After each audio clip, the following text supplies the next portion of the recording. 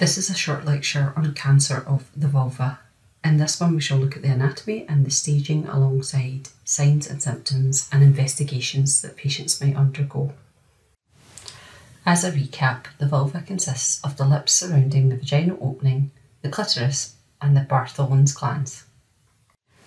The majority of the vulva is drained by lymphatics that pass laterally to the superficial inguinal lymph nodes. The clitoris and anterior labia minora may also drain directly to the deep inguinal or the internal iliac lymph nodes. As you can see from this slide, imaging of cancer of the vulva can be tricky. Often the tumour can be seen by eye. However, on the MRI on the left, it has been labelled for us. PET-CT can prove to be very useful as it not only shows the tumour itself, but can highlight possible spread, as you can see in image F on the right-hand side, showing a node. Cancer of the vulva accounts for only 5% of gynecological cancers, and the average age of a patient at diagnosis is 65. There are around 1,400 new vulval cancer cases in the UK every year. That's nearly 4 every day. The vast majority, over 3/4, are squamous cell carcinomas. When we discuss the signs, the symptoms and the risk factors of this type of cancer, we must remember that it is most prevalent in those that have already gone through the menopause. Therefore, it will be obvious if they have any discharge or bleeding which is not related to any periods.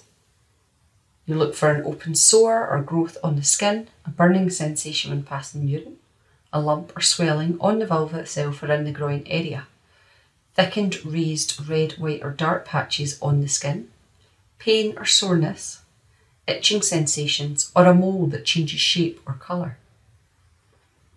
There are quite a few risk factors involved, which it could be HPV infection, a history of smoking, multiple sexual partners, immunosuppression, chronic vulvar disease, previous malignancies of the lower genital tract, if they're aged over 60 years. The preventative measures that they can take are to get a regular smear test, perform routine self-examination, stop smoking, limit the number of sexual partners, and use barrier contraceptive. Here we have provided a couple of images of cancers of the vulva. They look like they could be quite painful and uncomfortable for the patients. Here we have a flow chart of the staging investigations that a patient might go through. So looking first of all for whether they've got a negative groin examination or not, or looking for some involved groin nodes.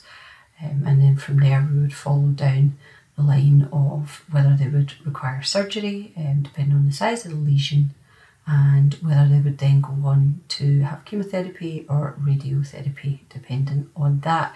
Also, we must bear in mind it would take into account the patient's preference as well. And here's a slide showing the FIGO staging of the cancer of the vulva. So this is quite an interesting one to look at, and we can have a little talk about it later on when we come to look at it in the tutorial.